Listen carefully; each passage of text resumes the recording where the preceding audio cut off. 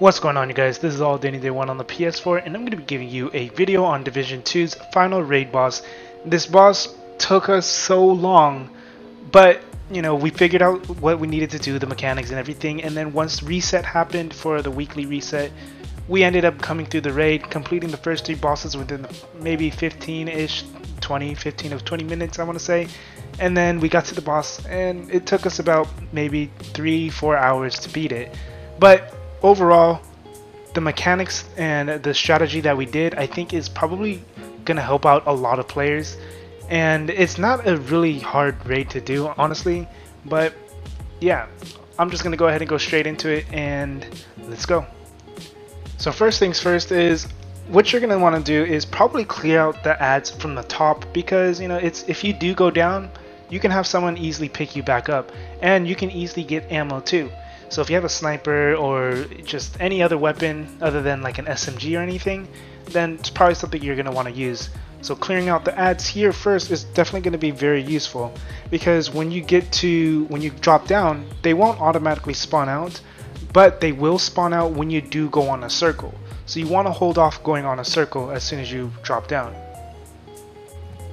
So there's going to be 4 different circles, and there's 4 different numbers, 4 different mortars.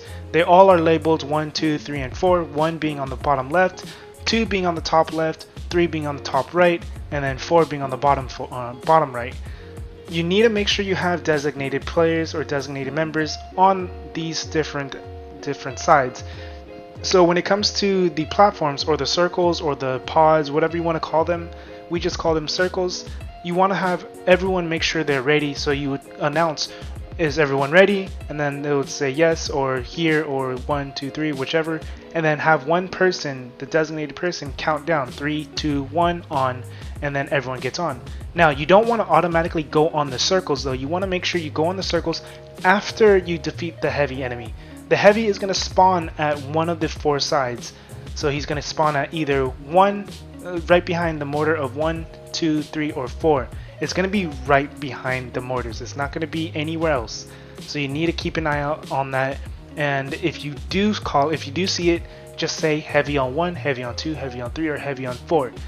Generally, you want to have the 2 people that are on that side working on it, and then one other person from either or on different sides working on it as well. So when that happens, after you defeat the heavy, have everyone go to their circle on the outside of the ring and just say, is everyone ready? 3, 2, 1, on, and everyone's on. Wait till the countdown is up to 100. Once it hits 100, do not leave the circle. You leave the circle, mortars are going to hit the ring, and whoever's on it is going to get hit and take a lot of damage. They won't get killed, but they will take a lot of damage. Now, what you want to do is, there's going to be a vent that opens up.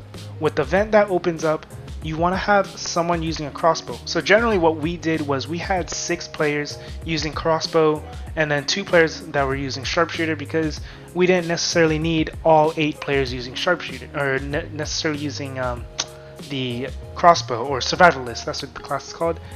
So having 6 players on survivalist is going to be useful, because using the crossbow, one person using the crossbow on the vent will automatically break it, and then the other person is going to be throwing a grenade at it. So make sure you get that ready. As soon as you see your number, the percentage, at around 80 to 90%, get your crossbow out, get your grenade out, and get ready to throw it and shoot it, because these drones are going to spawn out.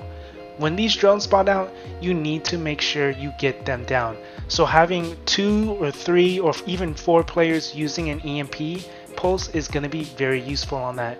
If you have even one person with kind of like a skill build mixed with a high damage to elites build, so something where they can survive and also put out enough damage while having a quick cooldown on their EMP pulse, is going to be very useful for that type of situation, because these drones hit really hard. They hit in a burst fire of 4 shots, but they also drop down in a squad of 4. And they, like I said, they will focus fire, they will hit hard.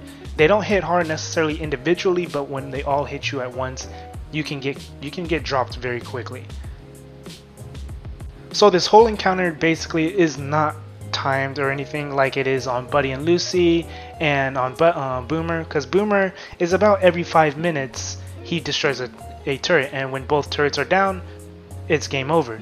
And with Buddy and Lucy, you have 6.5 minutes before they're completely enraged and just you get wiped. And then the last one, or the second boss, isn't necessarily timed either, but yeah, you can do this. You can do this final boss. You can do Razorback with no time limit. You can keep doing it for hours and hours on this without dying. But the thing is, the more you do it, the more the dogs will spawn as well. Because dogs, or you can call it, I guess, robot dogs or Robocop dogs. I don't know. We just call them dogs. But purple and yellow dogs will spawn out, and they will spawn out back to back eventually if the longer you take. So you generally don't want to take a very long time fighting these, fighting the boss, but you don't have to rush it. So if you rush it, it could result in getting wiped. But if you take your time a little too long, you could still end up getting wiped. Now, what I want to also mention is, after you complete a damage encounter, make sure you guys have some type of room for cleanups. And what I mean by cleanups is, after you do an encounter and you know that you don't have enough players that are ready, like maybe there's been one side that has too many ads and you guys need to kill them, or if someone needs a pickup, like as you can see right here, I needed to get a pickup, you can call out for cleanup, and everyone has to call out, or you know, once you call out cleanup, that means everyone knows not to go to the nodes, everyone knows to clear out ads and focus on ads, get ammo and get whatever it is you need, because you know you don't have unlimited ammo, so you might need to get that. But generally you want to be able to get this back to back, so after you do a damage phase, go straight into it again and then get another damage phase going on. But yeah, that's pretty much it with that part, and let's go on to the next. Alright, so up next is going to be the damage phase. This is going to be the most important part because this is going to be the most chaotic part. If your team cannot get to the damage phase, then you more than likely will not be able to complete this, because it's basically this rinse and repeat over and over and over until you get the boss to half, or about half, because once you get him to half, or the Razorback, whatever it is, then it's going to spawn out 2 tanks or 2 heavies, and you got to make sure you are on top of that, calling out where the tank is or the heavy is. But when it comes to the damage phase, you're going to have the people on 2 and 3, 2 and 3, they're going to be taking care of ads, they're going to be taking care of drones, mainly drones. The people on 1 and 4, they're going to be doing damage on the front side. And what I mean by the front side is where you can see the wings. It's basically where the entrance is. That's where 1 and 4 is.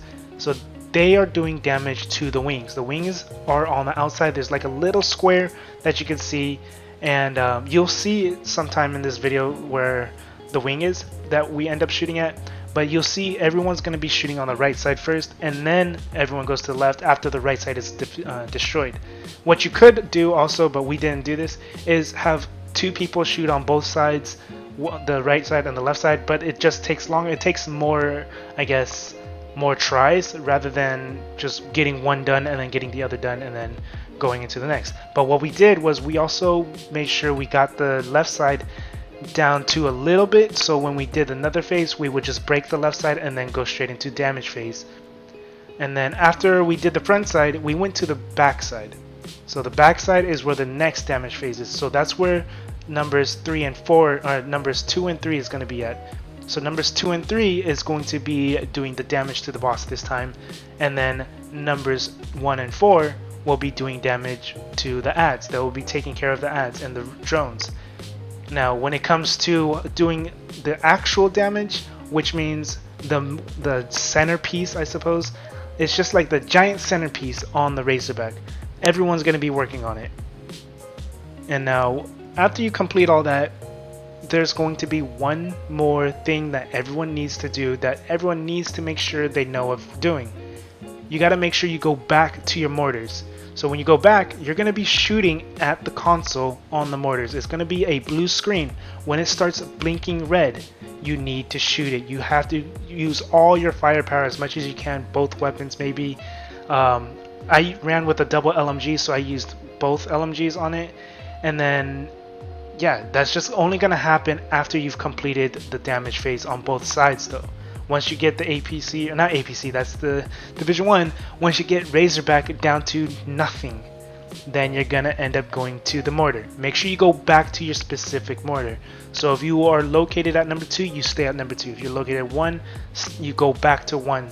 And you need to just make sure you call out. So you say blink on red, or blink on 1, blink on 2, blink on 3, or blink on 4. They are not in any specific order, they go in random orders.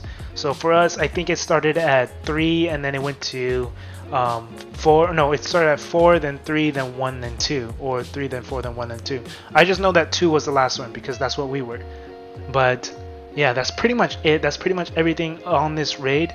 There are dogs, like I said, that spawn out.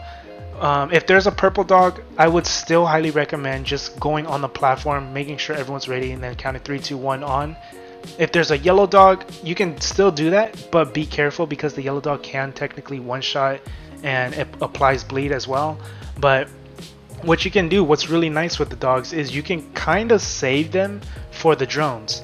You can use them to EMP the drones, and it'll keep the drones still. They won't do any damage. They'll be EMP'd for like maybe 5 seconds or so.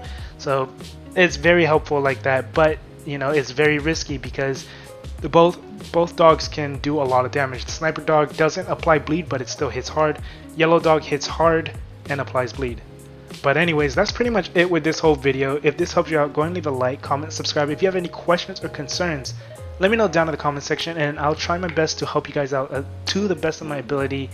And yeah, hopefully we can get a speed run in as well for the PS4 and shoot for 30 minutes, possibly 20 minutes. But you know, it just takes a lot of training. It's going to take us a lot of runs to get used to it. But overall, this tactic here that really worked well for us.